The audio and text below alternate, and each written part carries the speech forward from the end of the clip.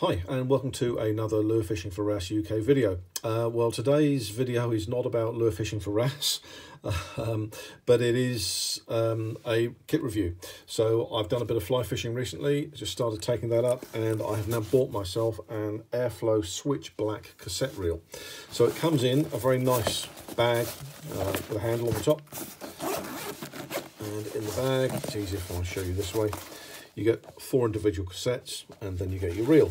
So in effect, you get 5 cassettes because there's one already on the reel. So this is the reel. It's available in 3 sizes to my knowledge. There's a smaller, I think it's 2 to 4, then a 4 to 6, and then a 7 to 9 as well, I believe.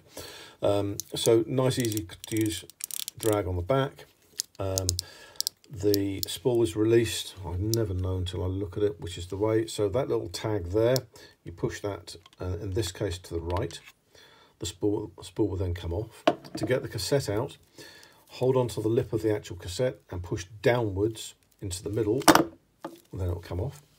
The cassette itself has, I don't know how well you can see them, 2 little raised bits. There's one there, and there's one correspondingly. If I had to put my thumb there, you'll be able to see it. You can see it raised there.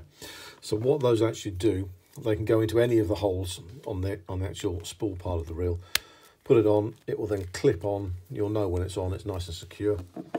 And then back onto the reel. And there we go. So very impressed with this reel.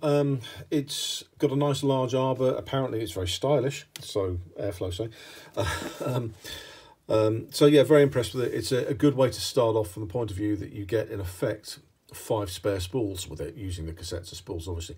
So you can have 5 different lines on there. I've enjoyed using this. I do like this reel. I can see me keeping it for quite some time. So yeah, if you've enjoyed this video, please do give me a thumbs up, and like, comment, subscribe, and many thanks. Thank you. Bye now.